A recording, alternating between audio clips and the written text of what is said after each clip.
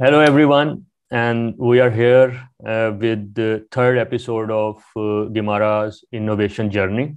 Previously, in two episodes, we have talked about basics of innovation, and we have tried to connect it with the Gimara's overall strategy, or we can say how Gimara worked or how they have developed the product.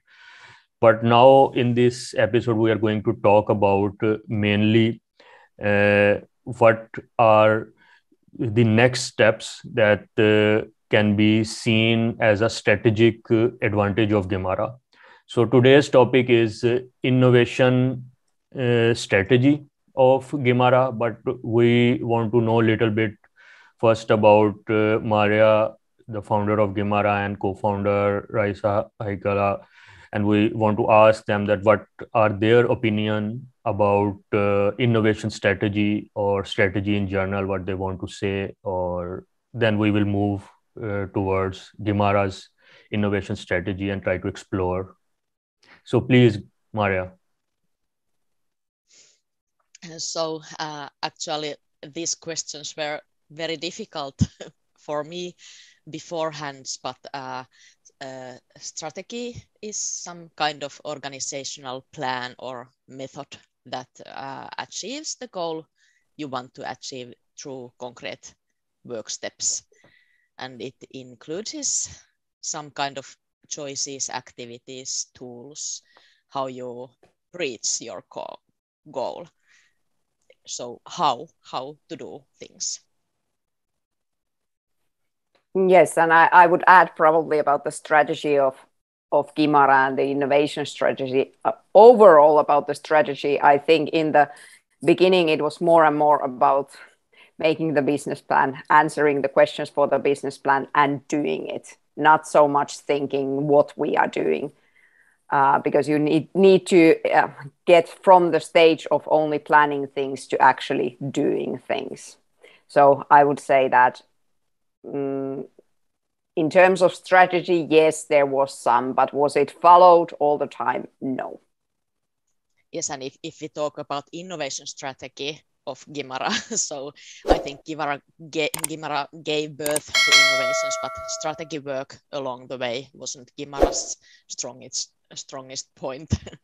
Yes. The goals were achieved because of very long experience that allowed for I think we have had some implicit hidden strategy behind it, but even though the whole process was never written open until now afterwards, and strategy was, but it was kind of some kind of hidden information that we really had. And so if I would like to ask, like, we have talked previously in two episodes about innovation management. And when we talk about innovation management, obviously there was innovation going on and innovation was managed somehow. But have you felt at any stage that there was like clear sense of direction? So there was a feeling of it, even, okay, I am not asking like there was some written document and there was some cookbook that you were following, but if there was sense of direction or not, if that existed or not. This is a very good question. Maybe I will start replying to this, because I remember that I was criticized also by Marja about the direction when I was all the time saying that we need a direction, we need where we are heading. We were heading somewhere, but also kind of what, and I think Marja was right about this, that when you are doing something new, when you are creating something new, you don't necessarily know what is there, what is the direction.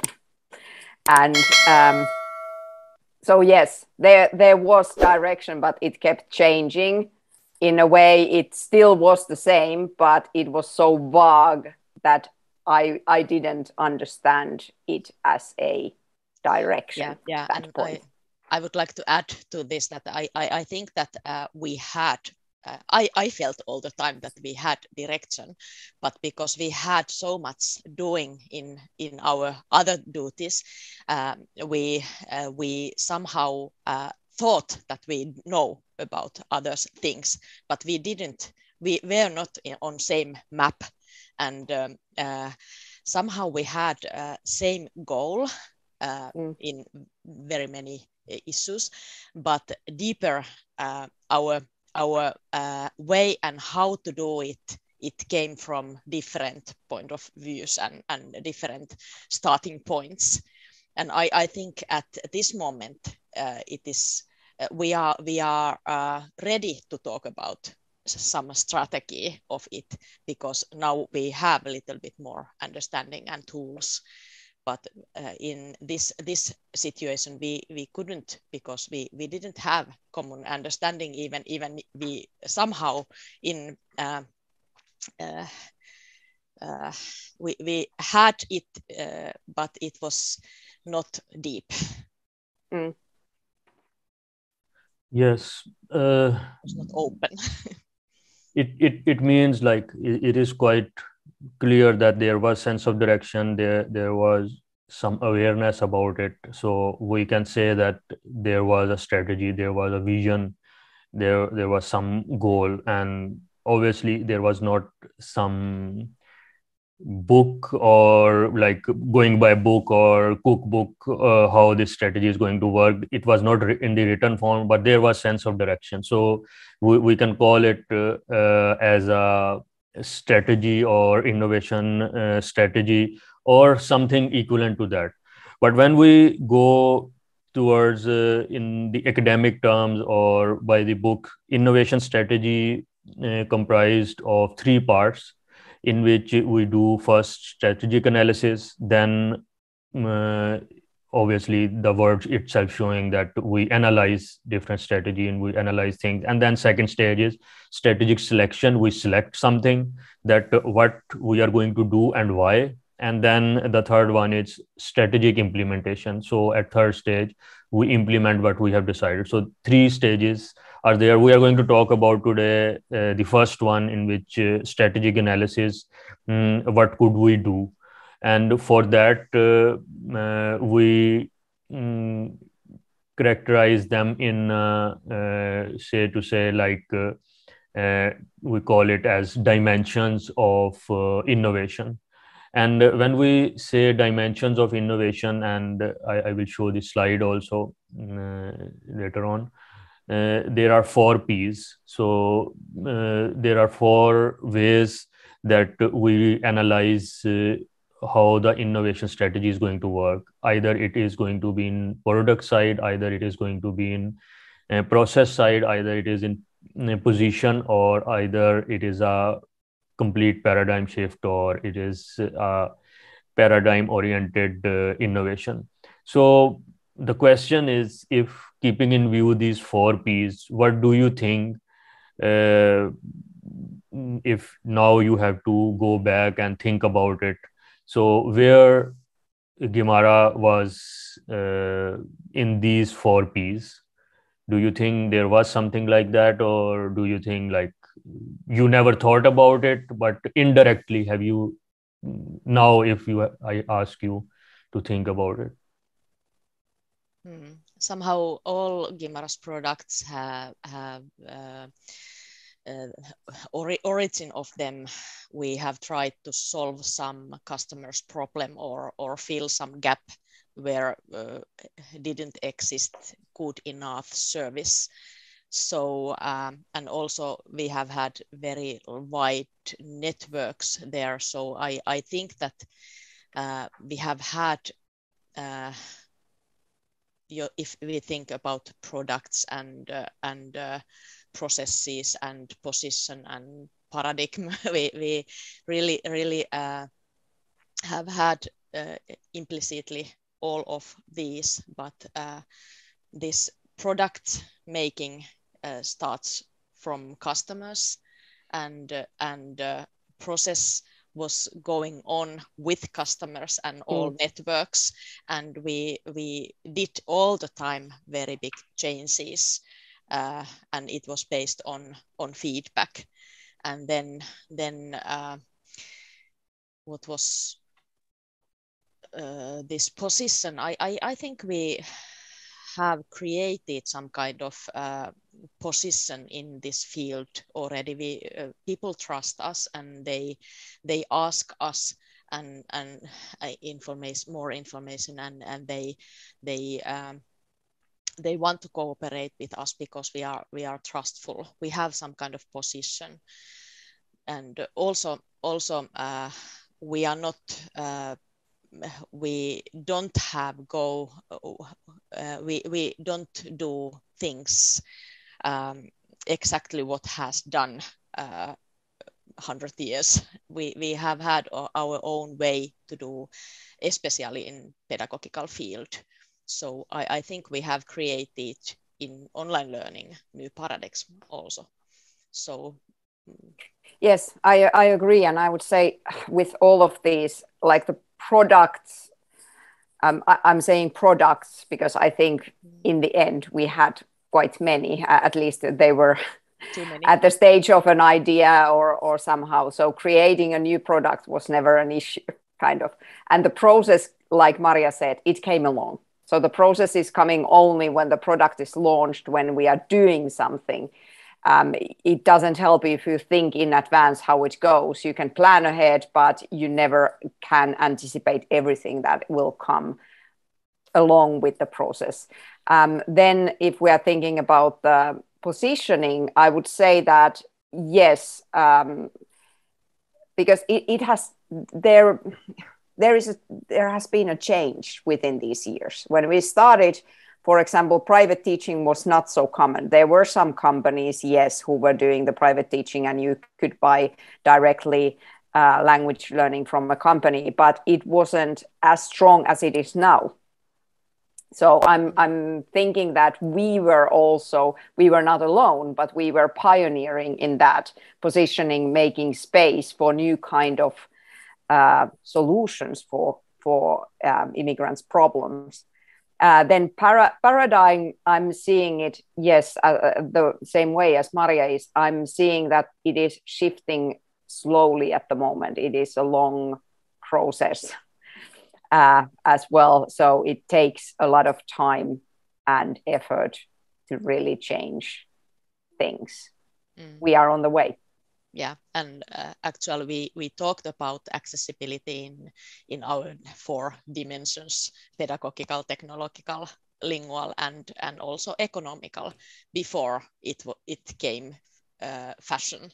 And True. Also micro learning was our base in our first second when we started Gimara, and before it, and also we had decades understanding what works online, and maybe we have been some kind of pioneers in this, but I think people didn't know what we are doing. Now everything is open and people talk about same things, and now we can discuss with people because they understand what we talk about. True, that's very true. And also about positioning and paradigm, I'm seeing that it's so it's those both, maybe, I don't know, based on only the words I'm hearing. Afnan, you are much deeper in this. I don't know if I'm saying exactly what these mean, but at least what these words mean to me. I think these shifts are so big and they require common understanding, not only for the company and not only for the company's customers, but all in all, in the like everyone around.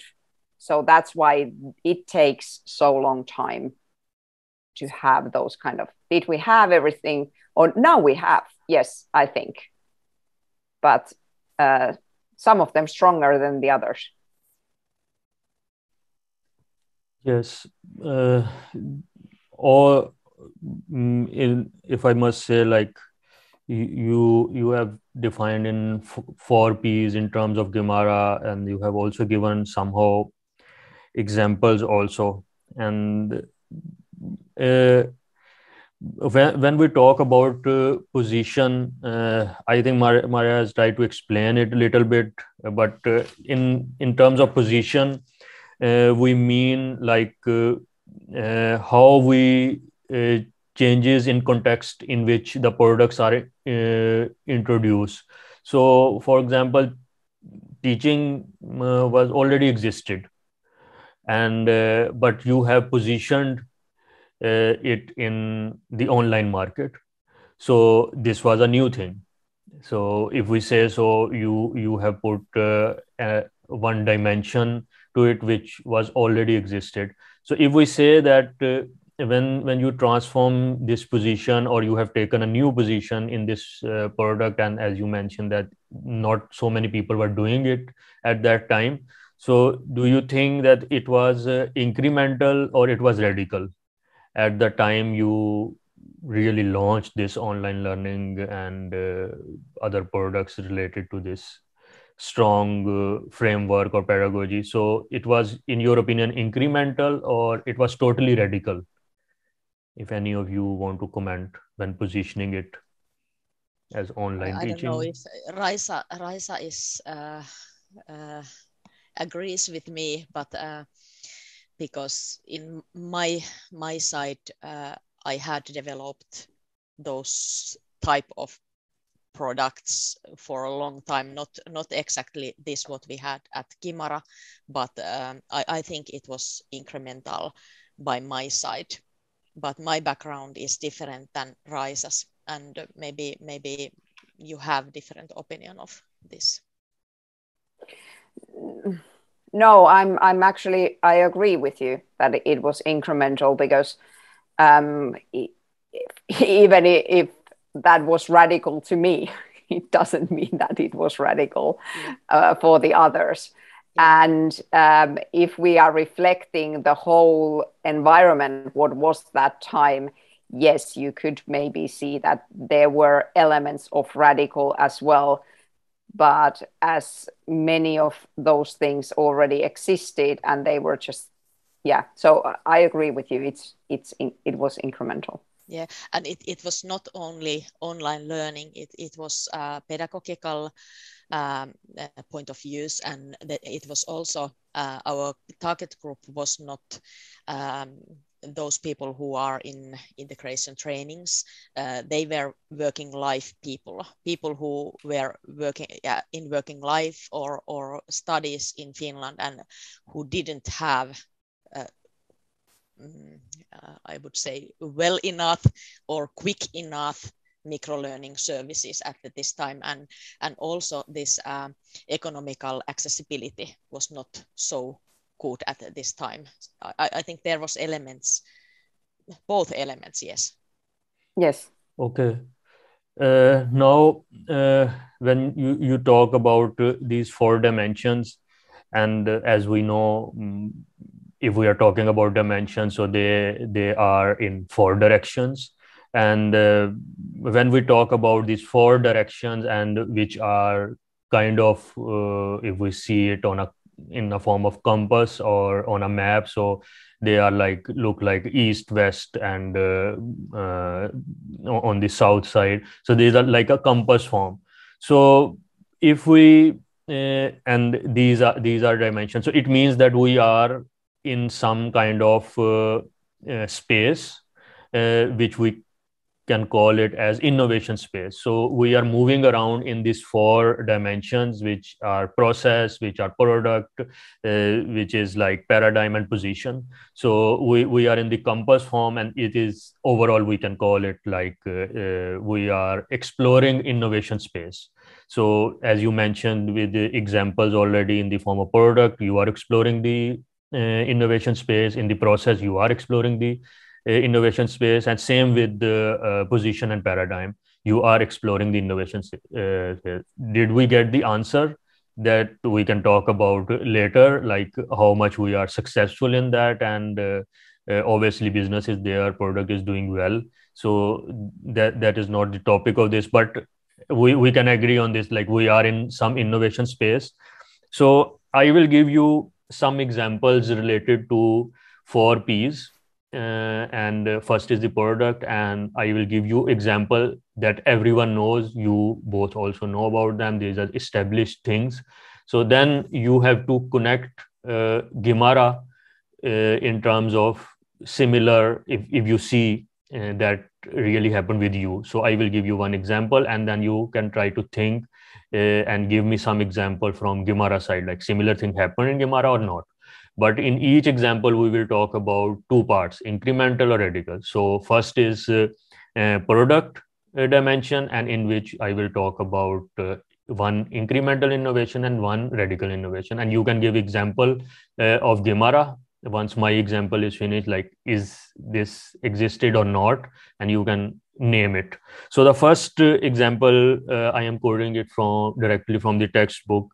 So for the product dimension and the incremental side, the example they are giving about Windows 7 and 8, and which has replaced Vista and XP. And we are talking about Microsoft Windows, and essentially improving on the existing software. So they have Windows 95, they have Windows 98, and then there was incremental improvement. And if you remember, old computers, these new versions keep coming after 2 years, 3 years, and then they have removed many bugs, viruses, and it was more user friendly. So this is the example of incremental product dimension and in the innovation space. And if we talk about in the radical innovation in the product, it is Toyota hybrid cars. So Toyota cars were existed, and then this hybrid battery car, for example, Toyota Prius, came in, and that was totally radical innovation. So their other product were improving, and seats were improved, and drive were improved, airbag were improved. But when Toyota Prius came in, it was the first of its kind, a hybrid car. So it is a radical example of a product, and then incremental, I have given the Windows example. So can you give similar way in your product? Is there any incremental or radical, or any of them, or both of them? Maybe I will start. And I think if we are thinking about the language gym, and we were talking about as one product, because I can see, like we said, that both elements. So within one product as a language gym, I see that there were incremental elements of the online learning, the pedagogical side, they already existed. And also for whom we were making, they all existed. What was radical was really this gym thinking, that you can join any lesson when it suits your schedule on your level. And that kind of thing I don't see anywhere else still this day. So I would say that was radical. Yeah, this design. And also I think if we think about those products we have done to other companies, for example, semi-literate design, yes, language gym, it is still, I think many people don't understand what benefits are there really when it works fully. Exactly. And also I think way how we have actually accidentally created communities, and there is also elements how they work. They are some kind of different than anyone, some kind of new that anyone don't have done. So this way, and yes, this non-scheduled language gym thinking, I think it is the most radical in our products. Maybe it is difficult to think so quickly. Yes, very good. And if we move towards second P, which was process, and you mentioned it. So in the process, I want to give the example of banking service. And banks existed very long, but slowly there was incremental improvement in the banking services. So at the customer end, or inside how they manage things, or then these credit cards, machines, and ATM, slowly this was the change in process. and they have improved it, and they have it is the example of incremental innovation in terms of process. But once the online banking came in, it was a radical side of it. It was never existed before. They have developed a new system. So one side, the process improvement in the traditional banking, it is the incremental innovation example, and online banking in the same sector is an example of radical innovation. So keeping in view this example, is there any innovation in process? How you played around with the process in Gimara? It can be in terms of delivering the product, it can be website or anything. Do you want to name something in the process innovation side? I would say already with this that the process was the customer, maybe customer relation management, but also customer experience management. Yeah. And that was incremental, and that was constantly improving. What was radical, is it a process? Maybe. I'm thinking that the way that how the product was paid, because it was a monthly subscription. So I think that was radical. Yeah, and there is also now I want to add of those way. It was not, I before said that it was the most radical was design, but it was not only design, it was pedagogical approach that you can join to each independent classes. True. I think this was also something, but yes, like Raisa said, that really all processes have been done together with customers, and they have been modified and developed with all partners. We didn't manage to get rich, but customers have always been very satisfied, and it has given this power for us to develop all the time more and more. And I would say in pedagogical side, definitely that was the process.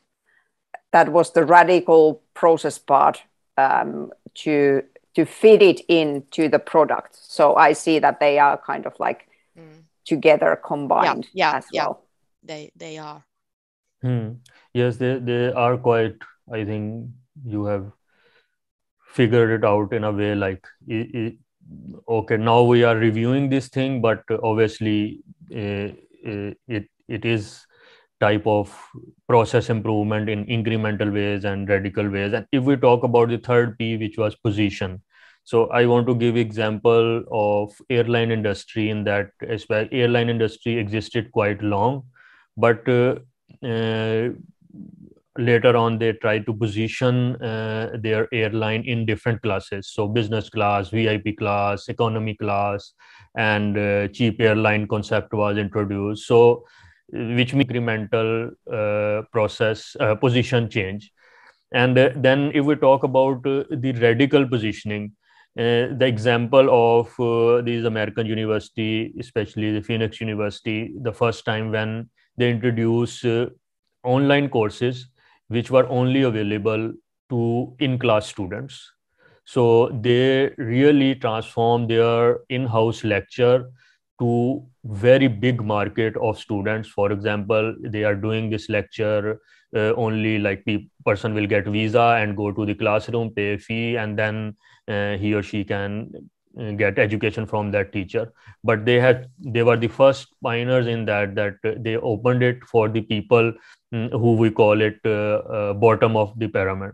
So many in the first course, so many people from India sign up for that course. They have completed that course without actually going there. So this was a very big radical shift in the same syllabus. So if you have to do this type of positioning in terms of incremental or in terms of radical or any one of them, have it happened really in positioning your products, your services? Yeah, I think I can answer first because this sounds very easy. Yes, our customer group was different. It was they were people who were so busy they didn't have opportunity to join any trainings, and we made it this way that it is easy to join. You don't need to register it. You don't need to know that you have now time to study 1 hour Finnish. Today you are very tired. You can join to easy class. Today you want a challenging class, and you can join easily, and you really can jump quickly there.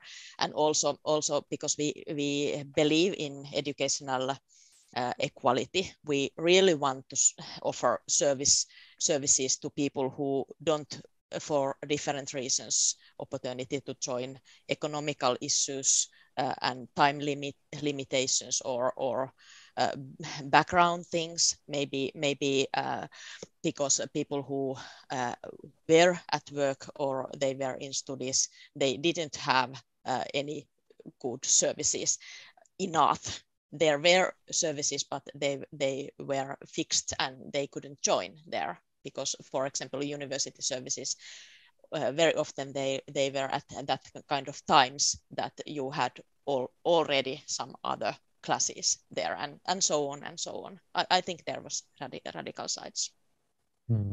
Yes, I would like to add to this. I agree with everything you said, but positioning, I see it as well. If I don't know if that's correct way of thinking, walking into that or navigating through this innovation space, but I see positioning as well to something that is not only dependent on us. We can position many products, like you mentioned, this airline services. We can do that inside, but if we don't have the positioning within the industry overall, it's very hard to position the product and make the process. We can do many things inside. But is there a position for that? Because both of these examples that you gave, Afnan, were in an industry that already existed. Language teaching as well has existed forever. But the thing was, when there was this radical part of the innovation, to find positioning for that. And I think that would have been, or is still ongoing to find that positioning. There is a need, but you need a lot of like explaining vocabulary, verbalizing it in any ways, and so on. Yeah, maybe we are at this moment in this situation that we try to find new spaces. We yes. have somehow left behind yes. our main Yes. product before, and we are now targeting to the different things. But may I ask also one thing of our old space? Our target group was not only English speaking or only Finnish speaking. They were all languages, and this is also some point of view of this equality. Interaction and all languages are our field also. It affects to our positioning. We were a little bit different field there. Yes, it is.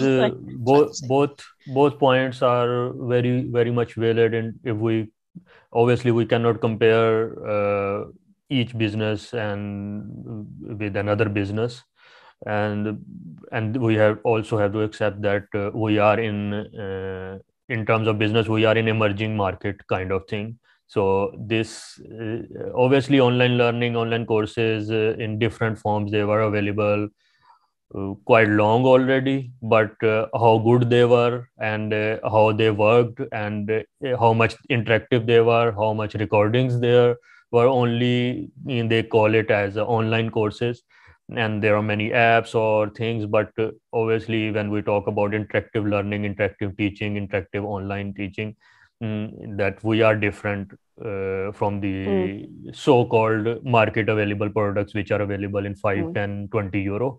So, but it is also difficult to position the products when people get used to hear this word Exactly. online learning, and then they see like why the price is high and why this price is low, because it is difficult for them to understand that where you are positioning it and how much it can enhance the learning process. That is another discussion, but we will go quickly towards the paradigm and how we frame what we do. And for that, I want to give example in the incremental side, IBM, and we all know about IBM. And IBM was one of the first computer makers and home PC makers. And right now, what they are doing, they have done an explore paradigm shift, and they are right now one of the biggest consultancy company, and they do research, and then they sell it to other manufacturers because of their long experience in their computer building. So which means that they have found their own innovation space. Company is there, they are in making and nearly in the same business, but paradigm is changed from a computer hardware manufacturer to a consultancy company, and still making a lot of money. And maybe because we can't see their physical devices, we think the company is over, but company is not really over. So this is the example of incremental innovation on the paradigm shift. And when we talk about the radical innovation, in which all these search engines and online softwares, they were there. For example, Linux was there, Mozilla Firefox was there. So but now what they are doing, they are co-creating new services with their users. They ask people to contribute, and they try to build services with them. This was not existed. This is new thing. Like companies are using their customer to build things, and then they are selling things. So this is the radical part of change in paradigm. Companies was there, as you Raisa has mentioned, that they had the space, but obviously it is a complete shift, and many companies were not able to do successfully. So can you give quickly the example of paradigm shift, or you are not in that stage? Marja, do you want to comment first? I think we have already talked about this, that we have co-created all services together with customers, but also with cooperation with other companies. So I think it is not a natural thing for us, but I don't know if I answer. I think the paradigm change is happening at the very moment, the kind of like the IBM you mentioned, because now it is again maybe for other people, because I'm all the time thinking and reflecting what is happening outside of that innovation space of a company. So maybe it's difficult for others to understand what is Gimara at the moment. Yeah, and I think there is the paradigm change happening all the time.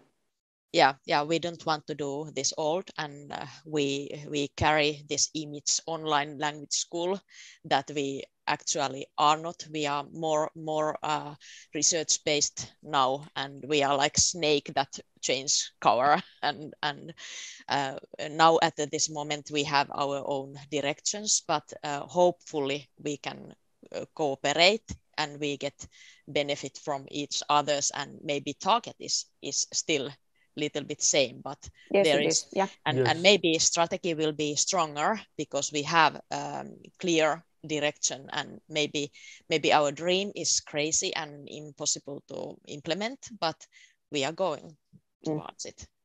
So if we say so, thank you both of your comments. If we say so, more or less, Gimara has, as a company, played around in this innovation space, which is consisted of 4 P's, and some P's Gimara has really performed well, and some P's Gimara is still trying to figure out.